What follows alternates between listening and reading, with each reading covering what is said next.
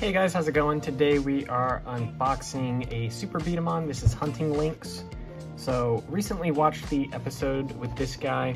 He's kind of an interesting character. I'm not super far into Super B-Daman, but this character I like. He's got a little like cat that just hangs out on his head all the time.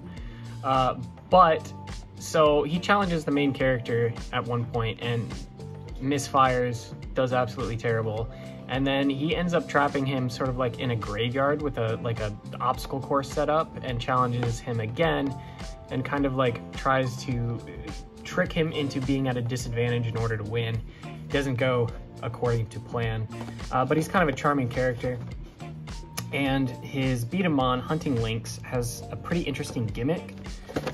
So it has a scope that you can peer through the top of the head. There's a little mirror in there where you can, I guess, aim in at targets. So I'm interested to see how that works, like the functionality of that, but I thought it was super neat and the character is cool, so I had to get it. But yeah, this is part of the Super B-Daman line, part of the plugin system. So yeah, we'll see how it is. So we've got our stickers, which are hopefully still sticky. This is from 1998, so there's no telling. Got some instructions, how to put it together, and a variety of parts and trees. It comes with one B-Dama and the little mirror for the scope in there.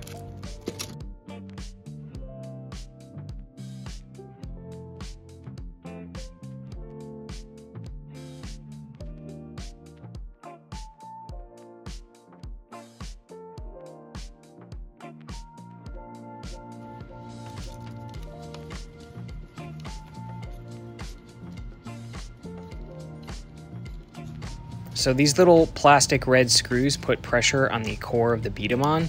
So the tighter that you put them in there, the more power you get, and you can loosen them up for less power. So kind of interesting gimmick. I didn't have too much of an issue with the larger stickers.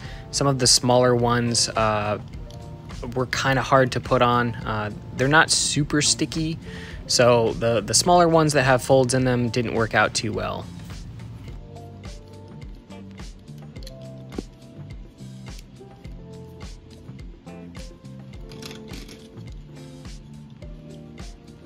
So here I am attaching the mirror, which comes on this little plastic sort of platform, which is adjustable once you put it in, so you can change the angle of it, which is pretty cool.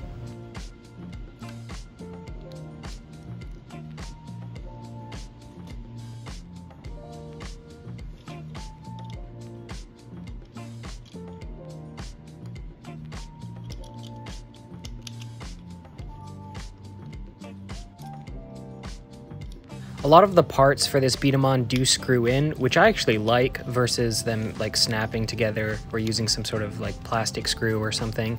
It just reduces the amount of breakage that you could potentially see.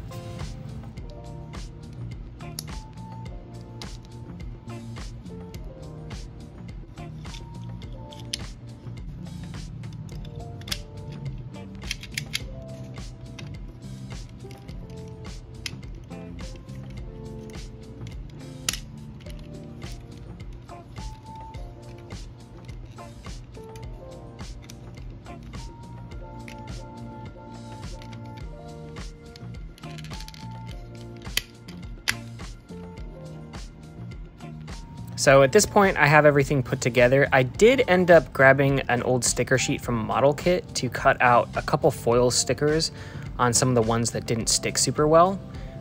This is kind of a way to still give the model some color without having to reprint. So I just used some silver foil for the head and a couple stickers on the arm. So here you can kind of see how these tabs sort of move the mirror, and then these screws in the back you can just unscrew and screw in.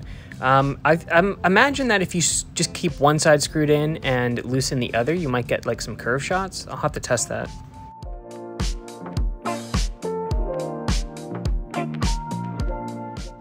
So it's got a pretty decent size sort of stock magazine here. I've loaded 3. You could probably get 4 in there though. So really quickly, I'm just gonna kind of illustrate the mirror. It is inverted, so that kind of threw me off a little bit, and the image isn't super clear, but as you can see, the yellow sort of cylinder that you're seeing is a target. So I took some time to take some shots against some targets using just the scope, and it does work pretty well. Like I said, image isn't super crisp, and it is inverted though. I was able to hit about 50-60% of my shots, which is better than I normally do because I suck with these. But it should be worth mentioning that on the instructions it does mention that if you add a barrel, it'll help the accuracy quite a bit, which I think is probably true. Extending that barrel out might help quite a bit. Anyway, leave a like, guys, if you haven't already. Drop a comment letting me know what you think of this B-Daman, and subscribe for future content. I'm kind of mixing it up lately. Trying not to burn out too much on Beyblade, especially since Burst has ended. We're just trying other things.